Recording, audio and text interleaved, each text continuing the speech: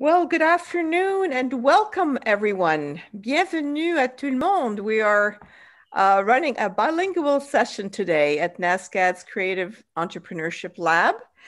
My name is Martine Durier-Kopp and I'm the Acting Vice President, Academic and Research here at NASCAD University.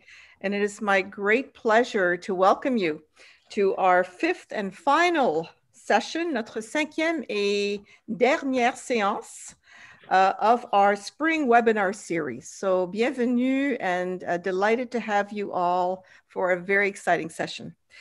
I'm going to start us off with our territorial acknowledgement by recognizing that NASCAD is in Mi'kmaq on the ancestral and unceded territory of the Mi'kmaq Nation. This territory is covered by the treaties of peace and friendship, which Mi'kmaq and Wolastoqiyik Maliseet peoples first signed with the British Crown in 1725.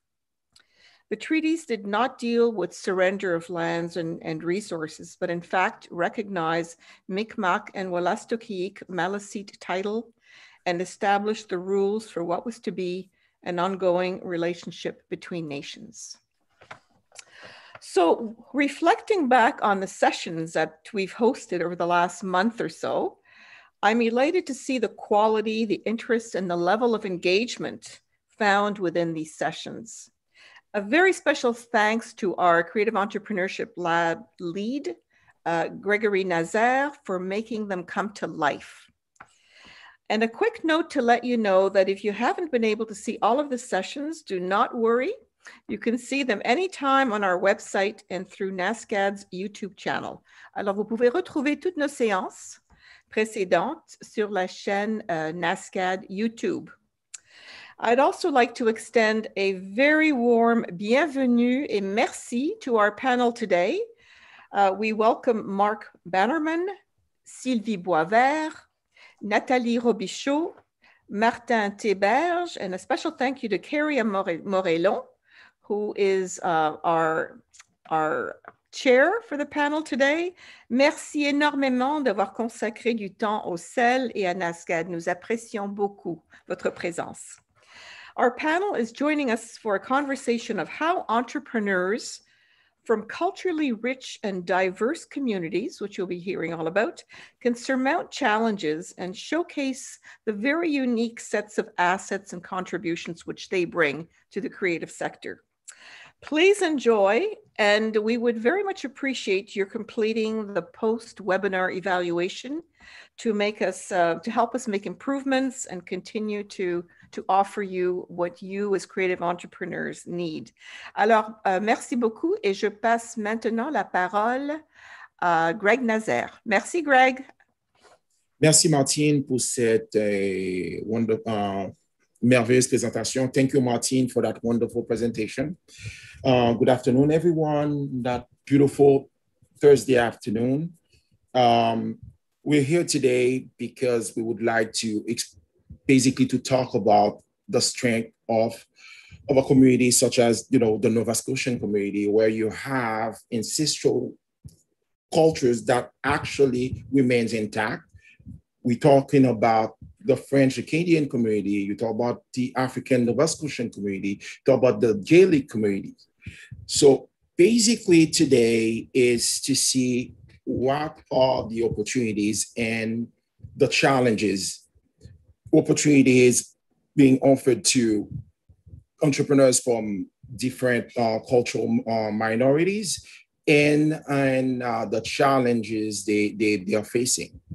So one of the reasons I'm here today is to let you know that our plan, our goal is to offer the same level of service of excellence to the Francophone community. So it's going to be, if I'm not mistaken, the first ever business development or incubation that is fully bilingual, that will offer service that will be fully bilingual.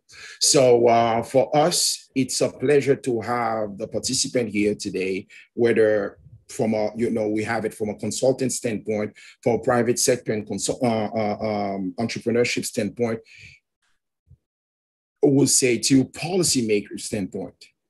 So to offer you that opportunity and to offer you the opportunity to have, some insights from those who actually have experience being an entrepreneur from on the francophone standpoint. Donc, ce que je voulais dire aujourd'hui, c'est de présenter aussi le lab, juste pour faire savoir que nous, on prévoit offrir des services tout à fait bilingues, parce qu'on croit que la francophonie, c'est quand même un grand marché. Donc, il ne faut pas voir seulement la province ici, mais on voit le monde de la francophonie où on a à peu près 500 millions de personnes à travers le monde. Donc, il y a des opportunités, pas seulement ici, mais à travers le monde. Donc, on voudrait vous dire aussi au monde francophone qu'on est là. On est là, vous, en fait, aux entrepreneurs artistiques, aux entrepreneurs créatifs, qu'on est là pour vous supporter. On est là pour vous offrir des services dans la même qualité, le même niveau d'excellence à vous autres. Donc, faites-nous confiance et on attend et les prochaines collaborations. Donc, je passe le micro à Kheira Morellon, qui va être notre modératrice aujourd'hui. Kheira? Hi everyone, bonjour tout le monde. I will be the one asking the question to everyone after they make their, I'm sure, great presentations. Donc voilà, je vais être la personne qui va un peu comme poser les questions après que tout le monde ait pu faire ses présentations. And so I guess we can, I guess I should say I'm currently a journalist with Radio Canada. And yeah, so asking questions is my fun time every day. C'est ça, je suis journaliste avec Radio-Canada, donc poser les questions, c'est un peu ce que je fais tous les jours. So if we want to just start off, I believe, Mark, you're first, if you want to go ahead and present yourself. Certainly, thank you. And thank you for the invitation. It is a pleasure to be with you this afternoon and to participate in the discussions. Merci pour l'invitation. C'est un grand plaisir d'être parmi vous cet après-midi. My name is Mark Bannerman. I'm the Executive Director of the Office of Acadian Affairs and Francophonie with the Department of Communities, Culture, and Heritage. So I'll get right into it because we have sort of a very short span of time. So one of the mandates of our office is to promote Acadian Francophone culture and heritage. And the Office of Acadian Affairs being integrated within the Department of Communities, Culture, and Heritage is an excellent fit because we breathe and live culture in whatever form and shape it takes every day. And so the nature of our work on culture is guided by and large through a government cultural action plan where creativity and community are fundamental, and it serves to lead us to focus on celebrating and sharing our culture, our creative sector, and our diverse communities. And we do this through a promotion, the development, preservation, and celebration of the province's cultures, our identity, and our languages. The Cultural Action Plan was published, I think, about 3 or 4 years ago, and it serves as government's guide to the decision-making process on all things culture, and by providing specific actions, establishing strategic priorities and criteria. So the overarching purpose of the plan aims to grow our creative economy, to achieve cultural excellence through innovation, and at the same time find ways to be more inclusive while honoring our diverse population, whether it be African Nova Scotian, Acadian, Francophone, Mi'kmaq, Gaelic, or newcomers to our province. The Cultural Action Plan itself is designed with 6 fundamental pillars, and I'll touch on one of these specifically for this presentation today, and it is aptly entitled Economic Growth of the Culture Sector. So at the heart of this plan is the recognition that culture helps drive successful economies and communities. And creativity and innovation spur a thriving, diverse array of cultural enterprises. And from a bottom line perspective, that means economic success. And from societal perspective, it means more attractive communities. We know that places with thriving cultural sectors attract people and business because they are great places to live, raise families, and work. And this could not be more true in Nova Scotia. Targeting the economic growth of the culture sector is a critical piece of the plan, and this is about building profile and expanding opportunities. So as an example, the Creative Industries program with the Department of Communities, Culture and Heritage helps businesses and not-for-profits to export globally, targeting the music industry, book publishing, craft, film, design, visual and performing art sectors. It is about supporting the cultural business where the marketplace and audience are global. And there is a desire to infuse our culture sector with more of the entrepreneurship, innovation, and creativity that drive our province's most successful businesses. The culture sector accounts for almost 3% of the provincial economy. Now that's a significant number, but there's still plenty of room to grow. And part of the challenge is making sure people and markets here in Nova Scotia and far beyond know what is happening in our culture sector. There are a lot of success stories abound, but sometimes aren't told. So this specific pillar that I speak of, the economic growth of the culture sector, is about investing, promoting, marketing, collaborating, and should benefit everyone looking to expand their enterprise in the creative culture sector. Another important piece to this culture action plan is the development, attraction, and funding of events. So events showcase the province's sport, culture, heritage, and at the same time, it offers an opportunity to promote local food, wine, beer, homegrown artists, and the products of our craftspeople and our artisans. So events have the ability to attract new visitors and make significant economic impact. Certainly this past year has been an exception to the rule, but when the tourism season kicks back in, and it will, we will once again thrive, and events will offer an opportunity for important return on investments for entrepreneurs. I'm just reminded moments ago before we started the conference that in a few short years, the Acadian World Congress will be held here in Clare and Argyll, and this will attract tens of thousands of people from our regions, from the US and some from Europe, to enjoy 9-10 days of festivities that celebrates the Acadian and Cajun culture in all its forms, and an incredible opportunity for local entrepreneurs to share their artistry on a large platform with a very large audience. From a government policy and funding perspective, the Department of Communities, Culture and Heritage, and by extension, the Office of Acadian Affairs and Francophonie, are always working to review and improve our programs to ensure they are inclusive, they're effective, and that they're transparent. And those reviews are almost always conducted in consultation with our community partners. We need to constantly freshen up our program criteria to ensure that it meets the needs of our culture sector. One aspect of our role at Acadian Affairs that we enjoy is maintaining an ongoing dialogue with the Acadian Francophone community. We in turn will share the input that we receive from the community with other departments, and certainly within our own department, so that the community's needs are understood, and where possible, they are addressed and reflected in government programs, in policy, and in services. I'm just going to conclude with one thing. I opened up the agenda for this morning. When I read the opening paragraph to this event, it stated, I think it said something like the world has become a global village. And I think this statement could not be more true. And the possibilities for a creative entrepreneur to cater to different communities in all parts of the world are quickly becoming limitless. I think the pandemic accelerated significantly a shift or rather a trend to online shopping. So hosting virtual events and boosting social media presence is a must for any entrepreneur. And one could expect that post-pandemic, online activity will probably remain very, very high. Also, we have to consider what businesses or sectors have thrived during the pandemic and will continue to thrive post-pandemic. So the culture sector should be capitalizing and, I guess for lack of a better word, piggybacking on those successes. And I'm thinking about remote work, digital platforms, game companies, drone technologies, delivery and transportation, which is the entire supply chain, e-commerce, online education, remote work software.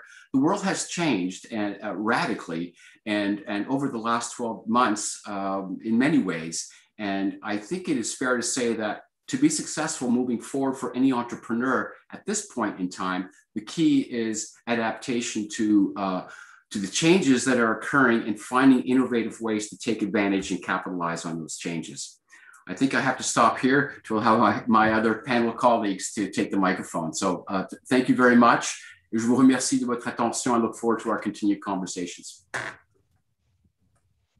Great, thank you very much. So I'm assuming we're keeping the questions to the end. So I'm just going to go to our next panelist today, and that would be Natalie Robichaud, who is the directrice de la Société Acadienne de Clare. Hi. Hello, can you hear me? Yes. I'm just going to share my screen here.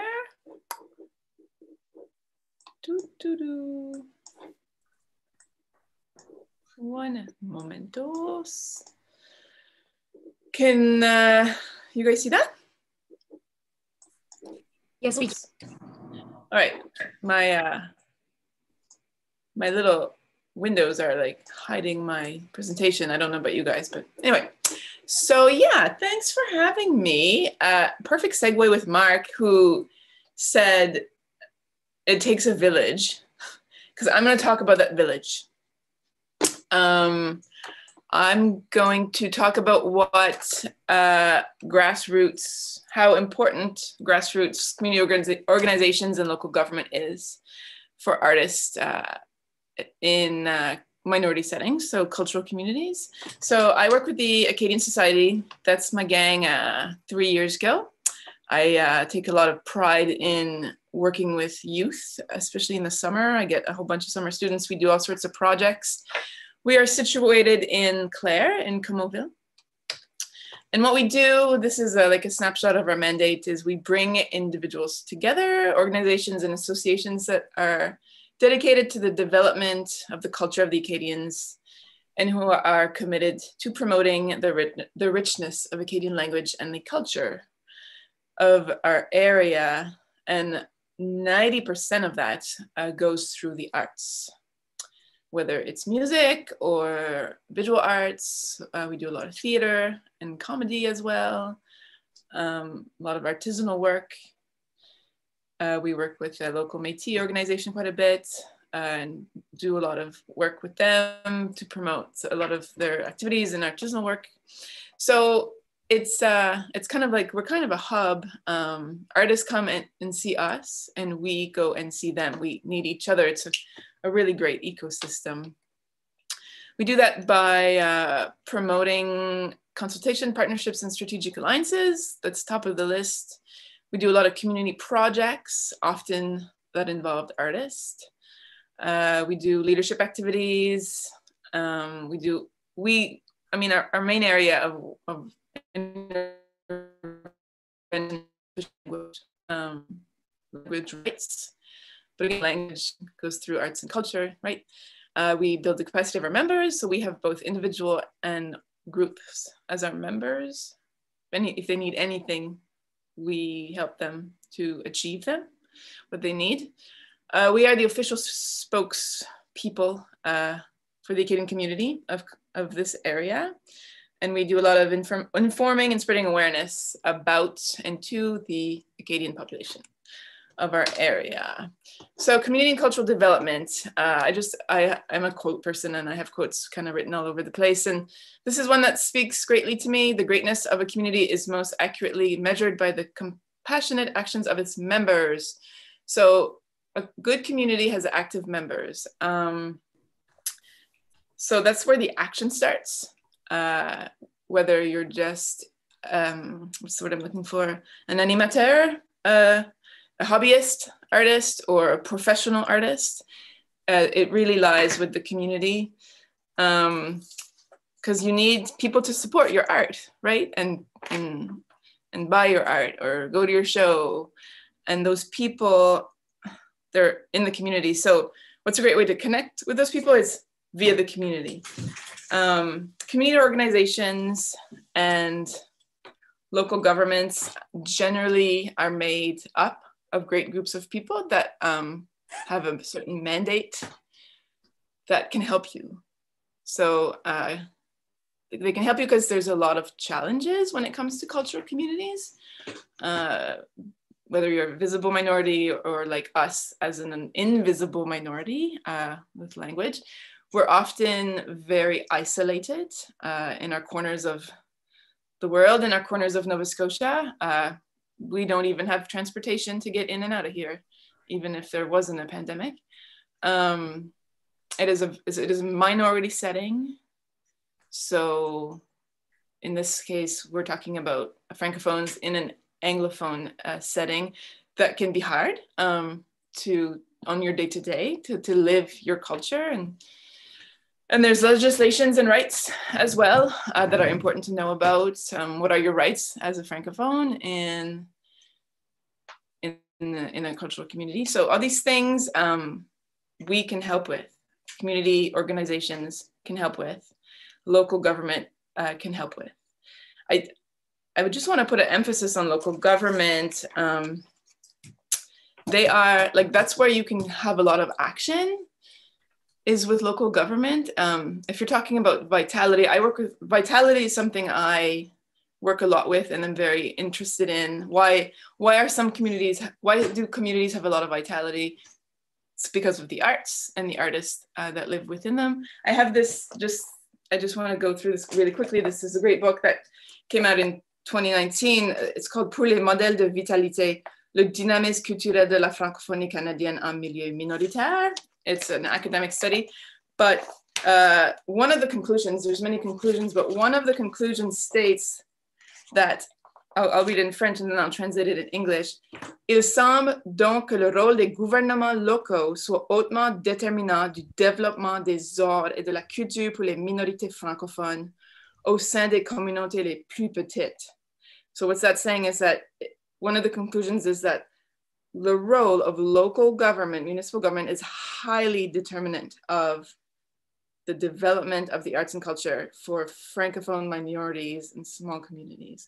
And that kind of blew my mind when I read that, because I was like, I've never, up until a few years ago, I really didn't work with local government a lot. And since then I've started, and you just have to, they work for us and they're there to do work for us. So I've been going to see them with groups of artists a lot more. I've been putting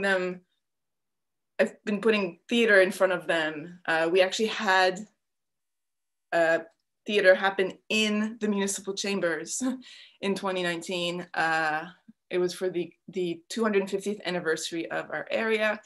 And there was an actual skit that happened in front of them in municipal chambers. So never kind of lose sight of that and how it's important to be involved, and that these people are there to help you to get known and to develop your art.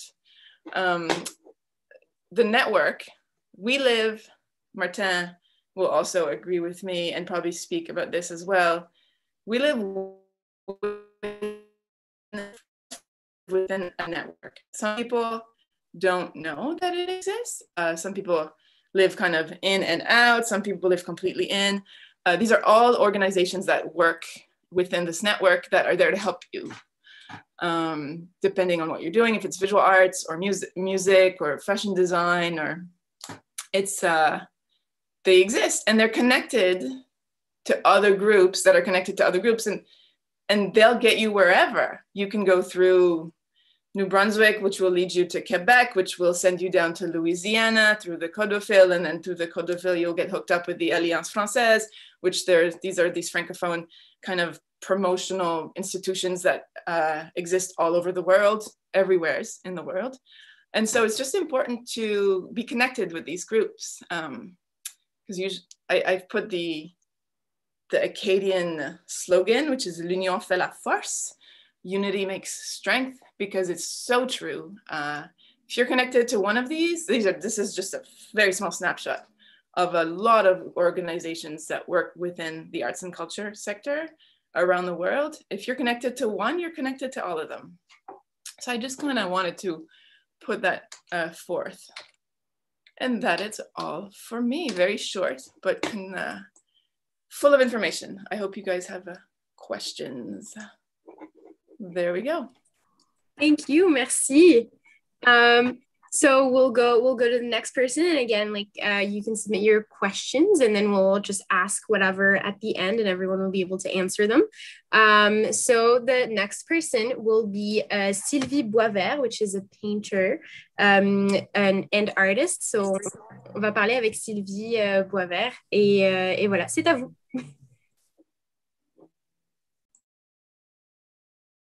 Oh, on vous entend pas, je crois que votre micro est coupé.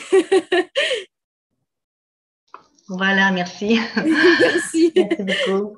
Thank you so much to NASCAD for this invitation. I'm very excited to share my experience as a professional artist with all of you today, and especially with the NASCAD students. Donc, un merci particulier pour nous offrir cette vitrine où le français est mis en valeur. C'est très apprécié. Alors, to describe myself, I create oil paintings, watercolors, but I would say that I mostly run a serenity shop. It got clear to me at the very beginning that my main goal was to create peace and spread it through my work. So I'm still amazed when a customer standing in front of my work describes exactly the emotion that I wanted to communicate when I've created this particular piece. This is still a mystery for me and such a nice reward. I had the chance to study fine art in Montreal for many years, duplicating old masters, but mostly their technique to then choose what I wanted to keep in my own creations. I'm also in the board of director of Fairfax Maritime that are supporting professional visual artists in many ways, like contracts, copyrights, advices, webinars, and much more. So I've been painting for almost 20 years now, and this is my 6th year as a professional artist. So working as a Francophone artist has been both sometimes a challenge and sometimes I've helped. So first, the path that I chose was to sell my art by myself. I feel that the process of painting is very lonely, and I really enjoy getting to know my customers. Of course, if I'm spending time selling, I'm not painting. The way that I found to help me with that is that I started to sell cards, prints, and I've after developed a way to produce my own paint by numbers kit. But my biggest challenge was certainly when I've first started to sell my art in person. At that time, my English was so bad, I could hardly make a phrase, and I couldn't even understand what customers were saying. I don't know how I did it, but I was so determined. I knew that the only way I could learn English was to keep trying. But what I've helped at that time as well, because I was French and a painting artist, I was able to manage few ArtSmart program in French school. I even did one with the Art Gallery of Nova Scotia. I also did few community projects in Chesapeake and in Halifax. Those projects were very helpful at that time, especially, and those funds that the French community receives through their organizations are helping many artists. They're very precious. Another challenge that I am still facing is that there are so many other tasks that we need to do beside the artistic work. And among the following, many needs to be done in English. I sometimes ask for help or try to find the information in French. Among those, of course, we need to use social media, marketing, following with my existing customers, need to update my online shop, my website, taking picture of my work, prepare certificates that goes with it. I need to follow what I have sold. If I don't follow everything, if it gets busy, it's very easy to get lost. Frame my work, ship it, thinking about new services. Maybe I will offer people that, they could rent my paintings. So everything has to be clear as well in order to do my income tax, of course, at the end of the year. I was lucky I found a French accountant.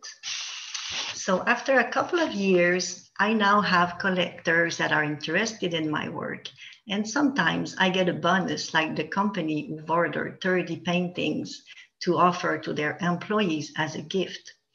Those are nice recognitions that have come with time and efforts, but still, an artist status is always fragile, and we often need to start again, like presently. I used to sell at the farmer's market to people who were coming on cruise ship. When the cruise ship will be back, I won't have that place anymore. They have changed everything. So that would be a very big challenge again, to find a place that is reasonable to get to sell my art. There are some, but they're more like for companies, like Made in the Maritime. Somebody like me cannot afford that. So I would say I encourage anyone who likes an artist's work to encourage them when possible. It is so important to us. And I would like to address myself to a future graduate from NATSCAT. Maybe you are getting at the end of your degree and asking yourself, what future will you get? I understand how stressful that might feel, but look inside of you and find a reason. Why are you doing this? Find what you want to do and do it. Find the best way that works for you. I would say this is a journey, but be confident. Learn when you fall and get up. That's okay. And if I was able to do it, you can do it too. Thank you. Merci, thank you. Yeah, so again, same thing. If you have any questions, put them in the chat. We'll ask them at the end. And then to finish, our last person, notre dernière personne à présenter aujourd'hui, c'est Martin Theberge, un entrepreneur avec Martin Theberge Consultant Inc. So yeah, go ahead. The floor is yours. Bonjour, merci. Really, thank you. I'm so excited, so happy to be here today. It's a bit challenging for me to go last because I'm going to say pretty much everything that everybody else has said. I'm just going to sum it up, I guess. Mais vraiment, je tiens à dire à quel point je suis heureux et honoré de présenter avec ces trois autres personnes-là qui sont absolument formidables et avec qui j'ai eu le plaisir de travailler dans le passé. I've worked in the arts and culture, management and community development since even before I graduated university in 2005. My career as it is today started with 1, a love of the arts, and 2, a seat on the board of directors of Gallery Connection, an artist-run center in Fredericton, New Brunswick. I knew a few of the artists who were members and on the board of directors, and they invited me to join them on the board of directors because, and I quote, they were struggling on the business end of things. And so I decided to join that board of directors, and everything else is now history. Since then, I've worked for a number of organizations such as la Fédération culturelle acadienne de la Nouvelle-Écosse, or FCCF, le Réseau Atlantique de diffusion des arts de la scène, Radio Halifax Metro, which is Halifax's French community radio station.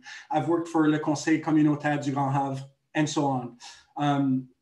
I'm currently chair of the board of directors of the French-Canadian Cultural Federation, and that's since June 2014. I'm chair of the board of directors of the Chambre de Commerce Francophone de Halifax, so the French Chamber of Commerce of Halifax, since September 2018. And I am recently as well been appointed or named. I'm now part of the advisory board for the Creative Entrepreneurship Lab since the fall, and I was very happy to join this fantastic group. And thanks to the efforts of Gregory for setting it all up. Well done. I also started a business in early 2017, and that's just 4 years ago. And that came from a desire to further develop as a person, but also as a need for a new challenge. Since then, I've been working with a number of organizations in the hopes of making them more efficient, more focused, and to achieve better results. I work mostly in the arts and culture, as well as in the community development field, and mostly, I can't say exclusively, but mostly in French. Since I started my business, I've had about 80 different contracts, and one of them was in English. So I can't say exclusively, but almost. And that all across Canada. The French community, on est une communauté hyper structurée et organisée, avec des liens un peu partout qui nous assurent une représentativité, ce qui nous donne aussi une force de frappe incroyable. The Francophone community is a very well organized and planned with its own structure made up of a ton of community-based not-for-profit organizations. Natalie earlier was speaking about the network. It truly is a network to its full potential. It goes from choirs and even Francophone churches to a national representative organization, la Fédération des communautés francophones et acadiennes du Canada, and then there's everything else in between. Our community might be small, but it's one of the challenges one of the challenges that we face is that we don't even know exactly how many people are members of that community. We've had to actually fight with Statistics Canada on the definition of what is and what isn't a francophone, and how the government should count us on the census. In theory, in Nova Scotia, there are 29,000 Francophones. Yet, if you look at the 2016 census, there's 95,000 people that said that they can speak French and English. In Halifax alone, there are just about 50,000 people who can speak French. So it becomes a challenge of connecting all those people, and it becomes important to be organized in that sense. Comme communauté, les francophones le savent, on est très peu connus de la majorité. These are just a very few examples of my own life in Halifax since 2006. I've been asked at a restaurant here in Halifax if I was in town for the day as someone who stopped by on the cruise ship that was in town. I was told I wouldn't get any funding for my project because the artist I was working with wasn't professional, yet he was a Juno-nominated singer-songwriter. I was in a funding application. I wrote my application in French thinking it was okay, and I was pushed away because the jury couldn't understand my application. I was told that the scope of and reach of my project wasn't big enough when the expected reach of my project was actually 50% of the population of the community I was working with.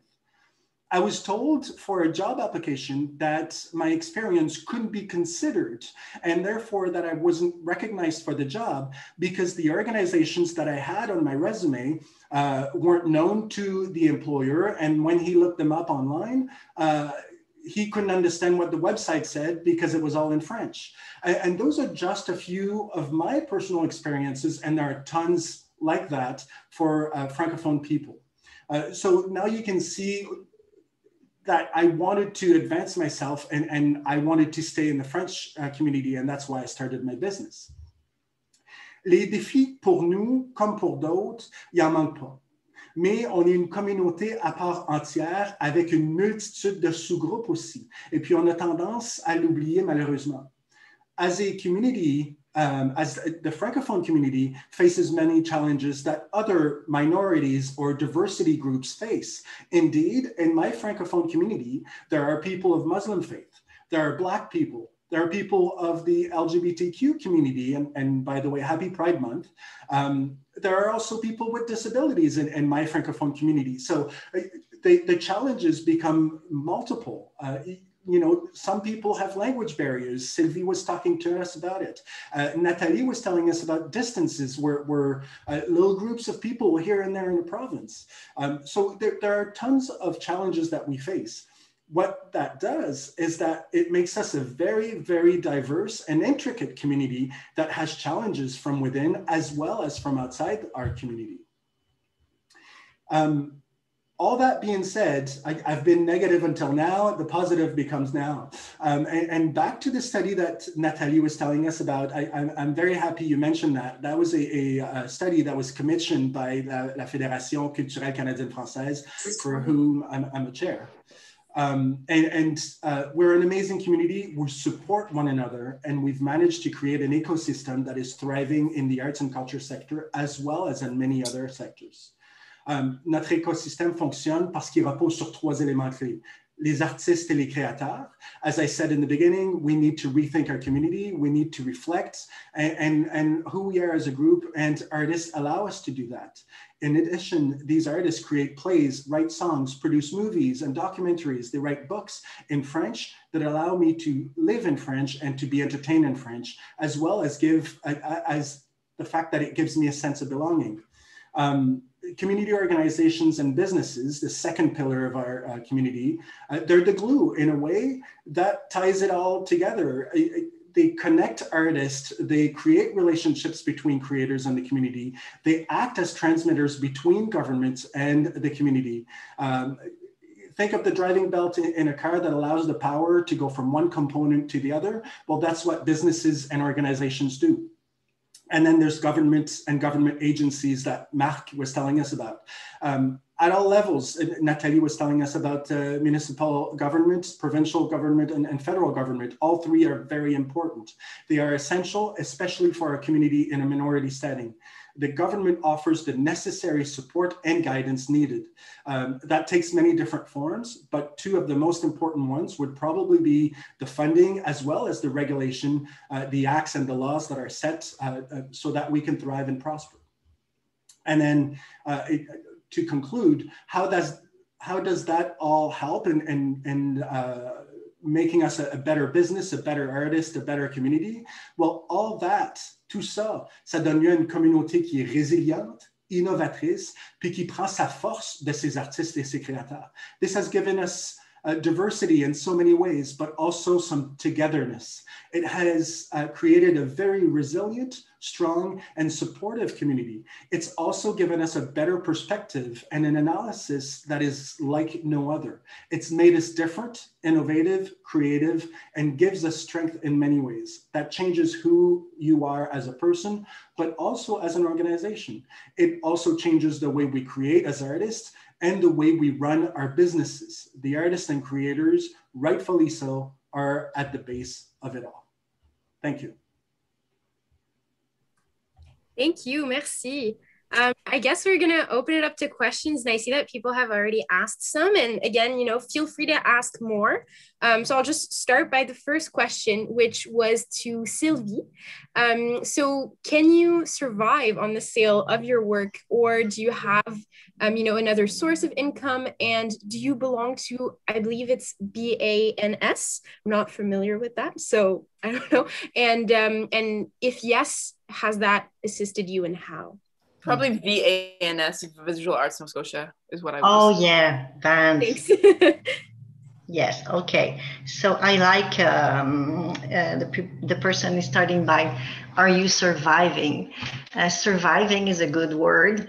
I mean, it's not something that is, I'm not like running a big business on goal. Before COVID, I would say that I was doing fine. After a while and everything that I've put in place and customers that are coming back and everything, I could survive. Of course, it's like a bomb that have exploded, and everything is bad, huh? And for artists in general, I don't belong to Vans, not yet. I know I should, and but no, not for now. So, but it's a challenge, of course it is, surviving and trying to find different ways to sell. I have opened an Etsy shop that I've helped for the first year, I would say, but it's really something that it's very good, I would say, never to have all your, I don't know if you can say in English, all your eggs in the same basket. Huh? It's very good to have many things at the same time. So if one falls, you still have something else. Yeah, just a quick follow-up. I guess you're not part of Vans, but you it sounds like you might want to be. What would the advantage be for you? Well, exactly. Yeah, I need to look at it that closer. Yeah, I'll need to check this a little closer. That's it. Yeah, no problem. Thank you. I'll go to another question. There was a question for Mark. It was with regards to the Provincial Cultural Action Plan. Can you provide a few examples of how the province will partner with businesses and artists to help them thrive?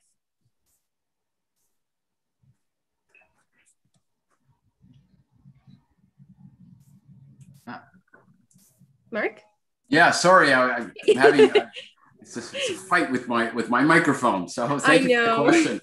I think one of the things that I wanted to share is that the action plan is actually on the internet, and you know, it's been designed with some very important pillars. There's, you know, promoting culture, strengthening education, partnerships and understanding, how to advance cultural diversity, excellence in cultural stewardship, promoting creativity and innovation. And so it's a very broad document, and it's really been established for us to set out a critical path for us over 5 or 6 years. And of course, there will be a 2.0 version. But I think your question is how the plan itself is how to work with government. That's primarily the purpose of the plan, but there are business and, you know, the private sector falls into there as well. And I don't have all the details because I wish I had the action plan in front of me. But if I could suggest one thing, is go to the website, our government website, and look for the province of Nova Scotia's Culture Action Plan. And it's a beautifully designed document, and it's very clear, again, very broad, but there are contacts and the people that you can contact within government that can give you a lot more detail about sort of those relationships that you can build with whether it be business or with government. So certainly, if you want to make a contact with the Department of Communities, Culture and Heritage, that would be a great place to start. We do have a division called the Culture and Heritage Development Division. And I would say that would be a great place to start, to call them and find out about, and I don't know what sort of sector you're in specifically, but they cover a very large area of the arts and culture. So that would be my recommendation. Thank you, merci. So someone else was saying they're an Acadian artist and interested in finding exhibition opportunities next year for their work upon graduation, of course. How can they use like the services that everyone is offering here to help with costs, finding places, and, you know, space that want artists to share their work? If anyone has something on this, it's more of an open question for everyone, so feel free to go ahead. I can start. Wants to go first? Like Martin, I wear a lot of hats. Yeah. A lot of us in the network are like multi-hatted people. So I'm also the president of the Fédération culturelle acadienne de la Nouvelle-Écosse, and that's a great start. I think I froze. Am I okay? You're okay. You're good. Okay. My connection is not that great. So the FCCF, Fédération culturelle acadienne de la Nouvelle-Écosse, is a good start because that'll get you in the door with a sit down with someone who can kind of show you what are the different programs. It's just like the what's the word I'm looking for? The middle person that will put you in contact with other people. It's just like a triage kind of in the hospital when you go and then you get assessed. Like that would be a good place to start. So you can just check out the website fccan.ca and contact the executive director and have a meeting with him. And from there, I mean, just from experience, I can tell you that Arts Nova Scotia is a good bet. Getting funding is not always the easiest. Funding is very specific. You know, it's like there's this program, but it's just for this. And then there's this program, it's just for this. So it's always like that Cinderella shoe of finding exactly where you fit. Sometimes you have to be creative and financially creative, and sometimes it takes time. Good things do take time. I don't know, Martin, if you wanted to add stuff. Yeah, I'd like to add to that. Merci, Natalie. I think Natalie is totally right. And again, it goes back to that word connection or network. And FCCF can definitely help you with that. Someone put in the chat, and I would agree, Vans and Carfax can also help you with those connections more on the Anglophone side of things, while FCCF will do it on the Francophone side of things. The other thing that I would say is that don't forget that as an artist, you're a business, right? Like, Sylvie touched on that. Like, you have to do your accounting, you have to do your like, you're both the HR department and the shipping department, as well as being the producer of it all, right? So don't forget that you're also a business, and there might be some business initiatives that could help you for like a startup funding, or for there's all kinds of programs right now related to COVID-19 where technology, to purchase technology or to create a website or things like that. So don't forget that as an artist, you're also a business. Automatically, the two become linked. And I just add to what Natalie indicated, and that Arts Nova Scotia is a good one to follow up on. It is a provincial funding agency that provides support to artists and art organizations, arts education programs, and a number of awards as well. So I would say, if you were able to get on the website and find Arts Nova Scotia, which is essentially an arm's length division of the Nova Scotia Department of Communities, Culture and Heritage, I would say that would be a very, very good start to answer that previous question. Okay, I'll let Sylvie. Sylvie, you want to say something? Because I would like to add something.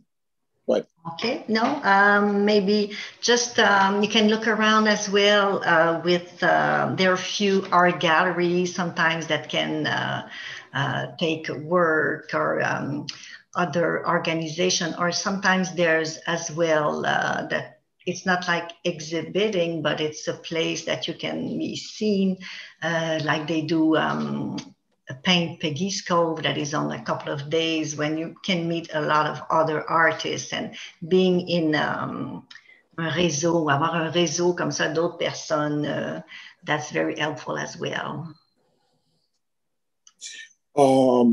I would like, thank you very much, Sylvie, and Martin and Mark and Natalie.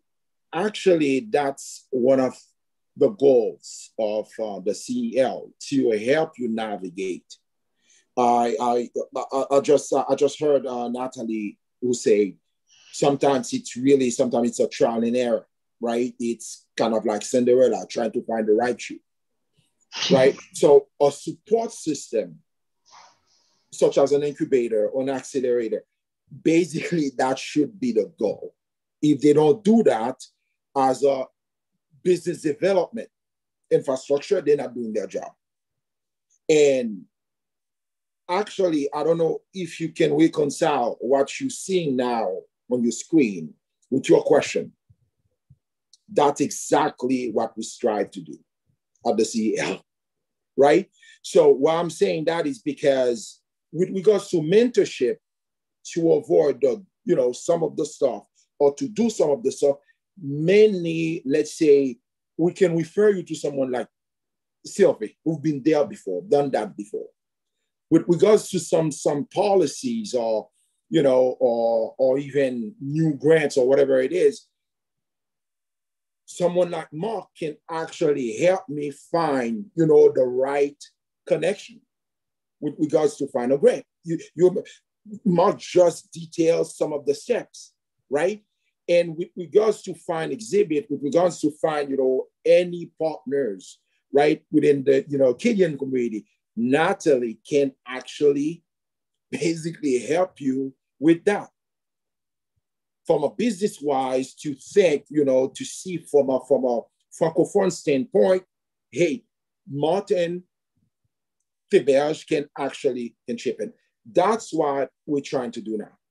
And what you have on your screen, it actually summarizes what we have in mind. It's basically to become that nexus, to become that support system where someone, okay, like Jennifer, okay, would like to basically start or find an exhibit, whether it's in Nova Scotia, whether it's in Quebec. We have connections, we have partners, we have community partners in Quebec, we have community partners in Europe. You need that, you need, oh, you know what? I'm interested in, you know, going in Belgium or in France, or then we can see what we can do. So find you the information, support you, help you navigate, you know, the system, the whole ecosystem. So hopefully, you know, I'm not saying you have your answer, but at least you have an idea of where to go. That's what I want to add. Yes. Yeah, I know I've recently become familiar with the idea of associating artists and entrepreneurs, and that in the end, you know, you're kind of like both at a time. So yeah, I guess, but to go on, there was another question for Martin, and it was, is it more difficult for artists from minority communities to break through into more of a mainstream culture? And yeah, I guess what would you have to say on that? Well, I think the experience will change from one person to the next. However, I would say that if you're, for example, what I know best is Francophone artists that want to live and work in the Francophone community, then automatically you're segregating yourself from the Anglophone community, right? So you want to be very careful with that. And we've seen, especially on the music industry, we've seen tons of Francophone artists from everywhere across Canada that moved to Montreal because that's where the French market in Canada is. And so there is sometimes the need to go to Montreal to get known, and then you can come to Nova Scotia. Not all artists have to do that, but it does create some challenges. I've seen programs for like national agencies that were offering free training in their studios. Like the National Film Board will offer any filmmaker the use of certain studios that they have. Well, their studios are in Montreal.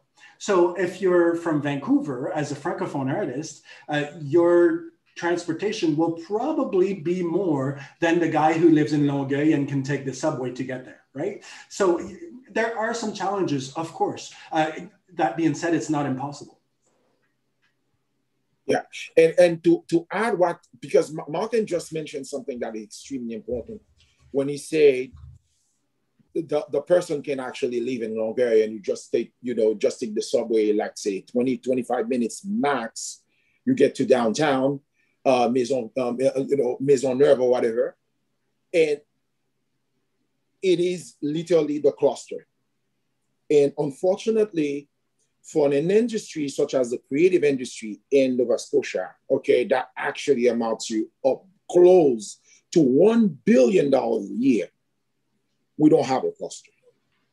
Okay, we don't have a cluster, let alone a Francophone cluster, right? So mainly what you have that, that artist, he has to go because he has to leave.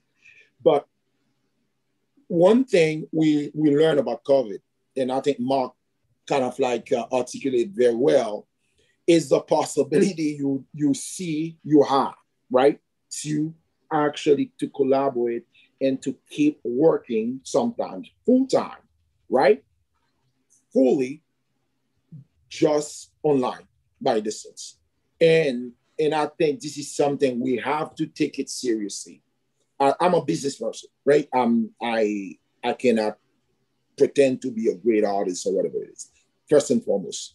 And I think now this is an opportunity for any business to see how you can move literally to broaden your perspective and your market, right? Without living Nova Scotia. C'est pas la peine de te déplacer. La Francophonie, the Francophonie is 500 million people. And Yeah, what? I was just going to go back to what Marc said way early in the presentation. We live in a global village. Everything can be done from pretty much anywhere, and the pandemic has definitely shown us that.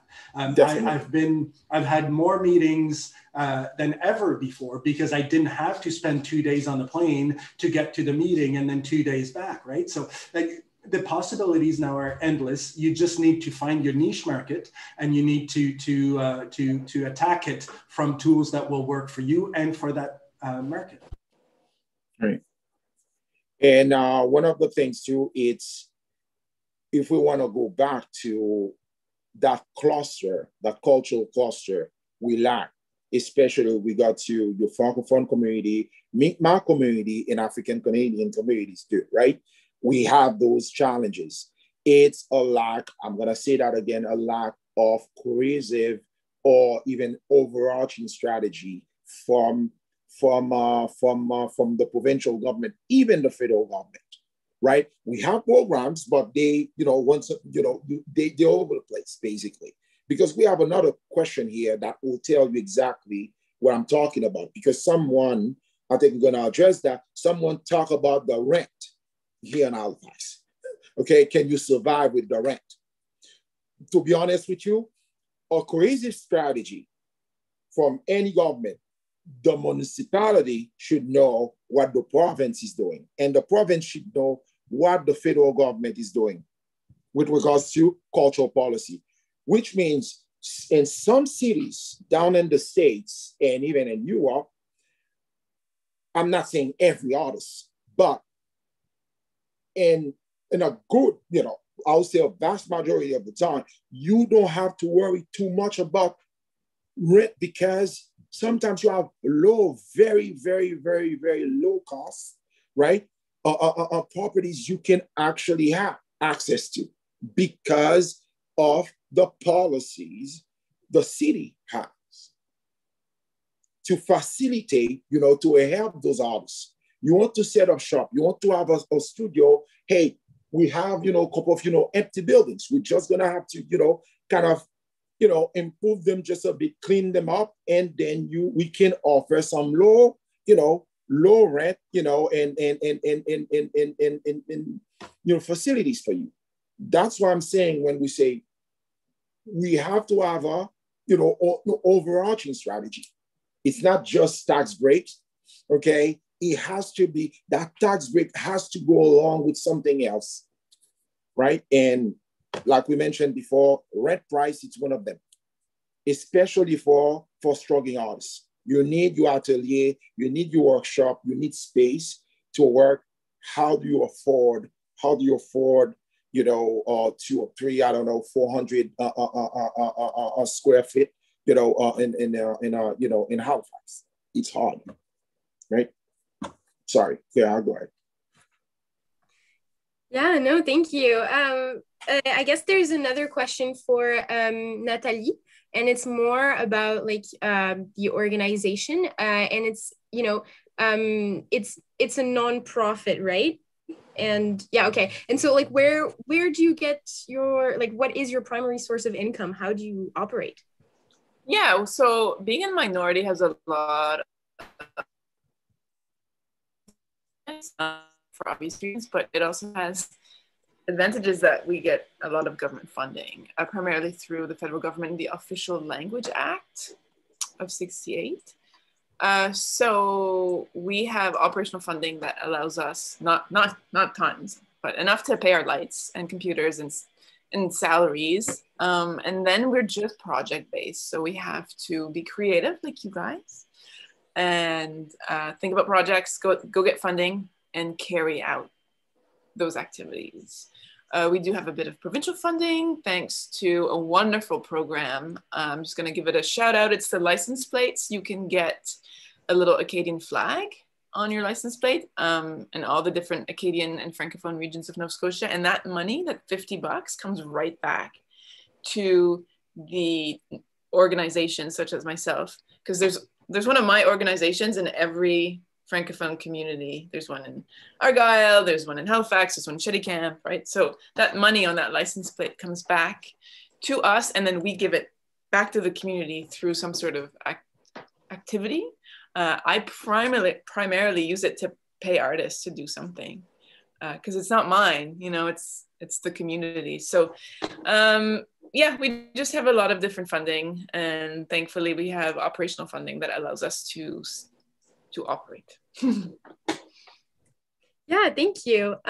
There is also another question for Sylvie, and it's what do you think about the ongoing proposal for a national living wage for artists, and which has been a CARFAC, again, not very sure about what that is, but the agenda item part of it. Yeah, CARFAC is working very hard to help artists, you know, to being paid what we should get paid in every different, let's say we made a presentation or things like that. They have really put in place a barem that we can rely on and have, you know, good reference on that. And as well, I mean, any help would be so welcome. And I know that they're working hard on that, trying to find a way to help artists, because like I was saying before, it's so hard to get something that is going for a while. If you find a contract, then you always need to find another one, and or new customers, or it's something that it's really challenging. And of course, we're so low pay, if I can say, comparing to any other job, any other occupation. So I'm confident that, I mean, we'll see, we'll follow that and see what will come from this, but any help is always so welcome. I'd like to add to that, if I can. As I mentioned in my presentation, I'm involved with the French-Canadian Cultural Federation. So everything arts and culture, as well as cultural industries in French across Canada. And we've been also talking a lot about this. And the studies show in many provinces that, not provinces, sorry, countries across the world, that it's helped tremendously. Yes, artists, but not just artists. It's helped on the societal level a tremendous deal. And what we're seeing right now, I think a lot of the issues that were spoken about before the pandemic have been really highlighted by the COVID-19 pandemic, where all of a sudden we have artists that can't make ends meet because all their shows have been canceled, or because they're like Sylvie was telling us that she was selling at the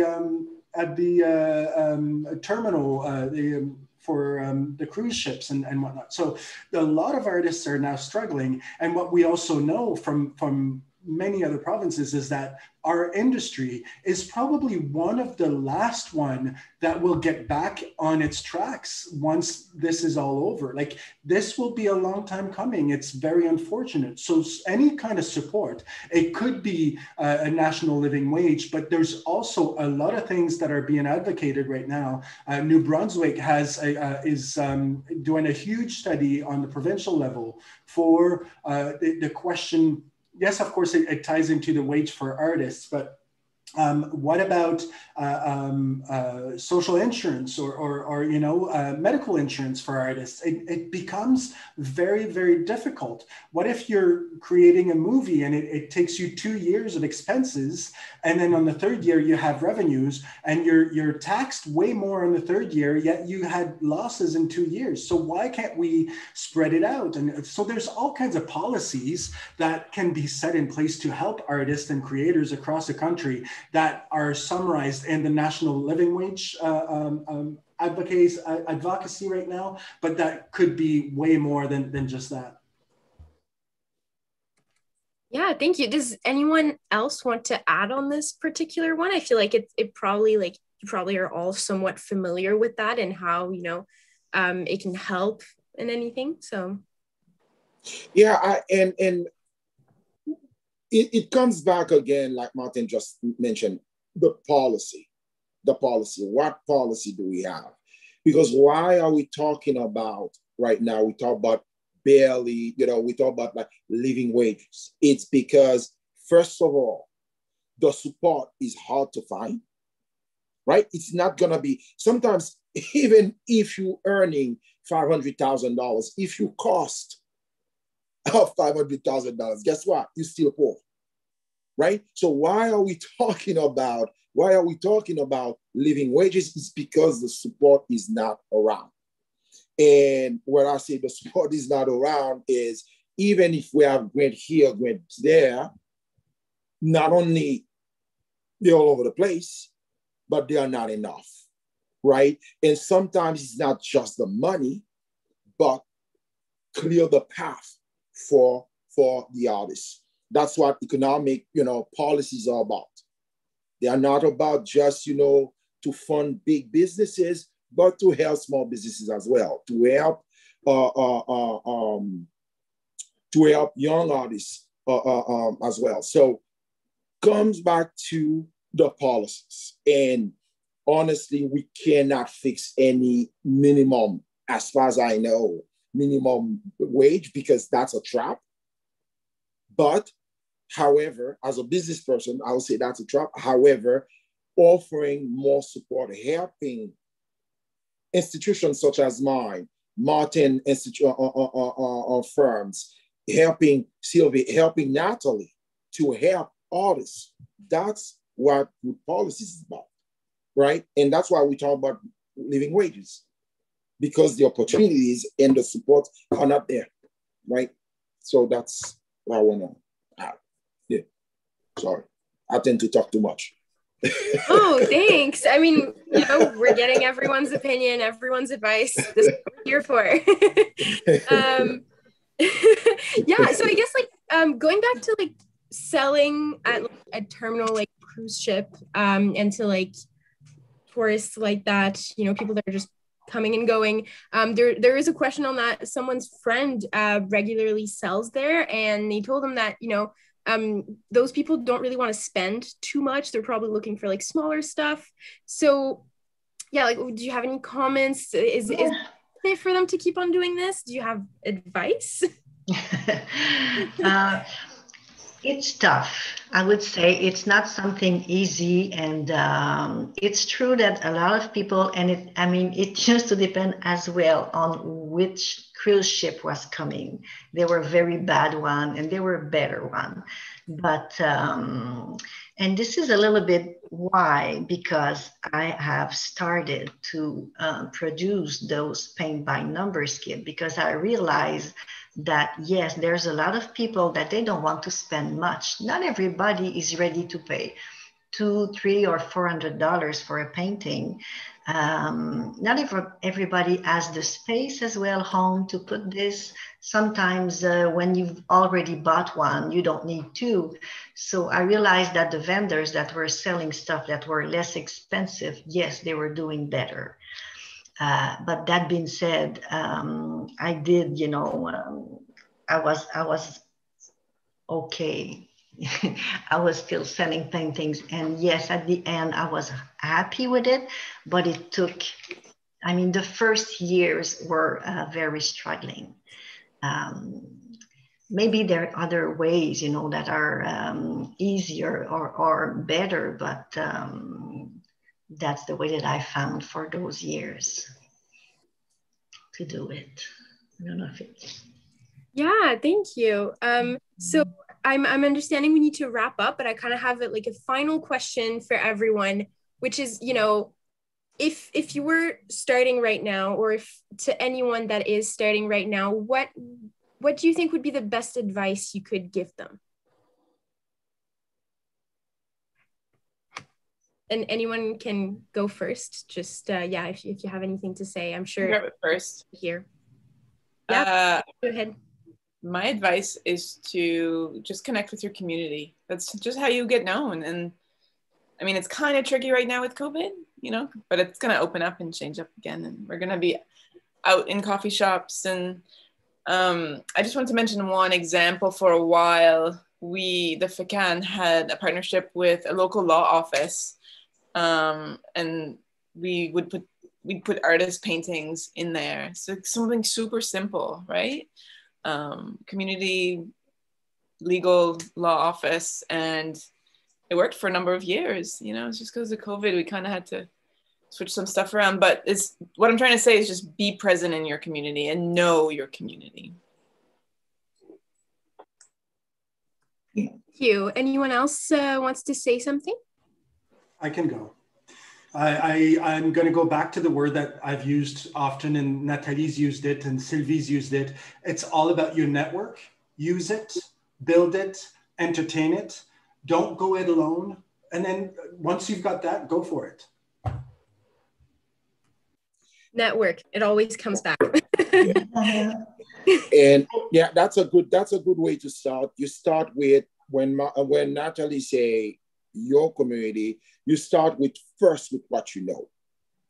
Okay, that's a way you can, as again from a business standpoint, that's one of the ways you can mitigate some risk. You go and you connect with your community, because that's for now, that's what you know. Then you can go. You can sometimes, most of the time, those of us who actually got just a bit more successful, sometimes they outgrow the segment you are in. And once you outgrow it, you have to have a good strategy to do that. But to start with your own, your community, to build your network. And because network, it's extremely important. There's a lot of stuff I've done in my life, I was able to do in my life. It's because of the network. And one thing you need to understand, you need to remember, having a good network and to have it as good currency, it's all about respect and reliability. It means you don't have to create a bad reputation when you have your network, right? The first and foremost, people need to understand, okay, Martin just called me, Sylvie just called me, or Kheira just called me, let me answer the phone. Right? Let me answer the phone. It's all about how serious you are, reliability, seriousness, and you start building a brand. And then when it comes time to overgrow that community, to prepare for bigger market, then hey, you're gonna be there. But at least you have some strong foundation. That's my comment. Yeah. Anyone else?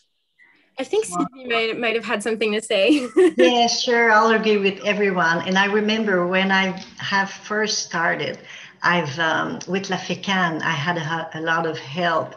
Martin was the director at that time and helping me make a plan and, fix my goals and everything. And that have really helped. Join association like CARFAC and or certainly Vans that you will, get with other artists, and you get a lot of information or opportunities that very often artists are going to share together. So this is what I would add. Yeah, thank you. And maybe Mark, did you have anything you wanted to share on that?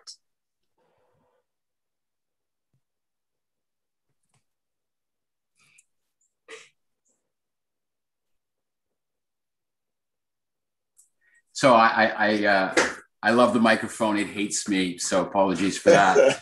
So, it's really about you and your cultural business, and you may be rooted in Nova Scotia, but your marketplace and audience is global. And I agree with what Natalie and Martin and Greg have said. Networking is really important. But the other thing too is go global. Think big. Take non-financial risks and apply your creativity. Access to funding is increasingly competitive as the number of diversity of arts organizations rises. And I think keeping an arts organization healthy in Canada is a balancing act between time spent on administrative and artistic work, generating private and public revenue sources, and worrying about the financial piece.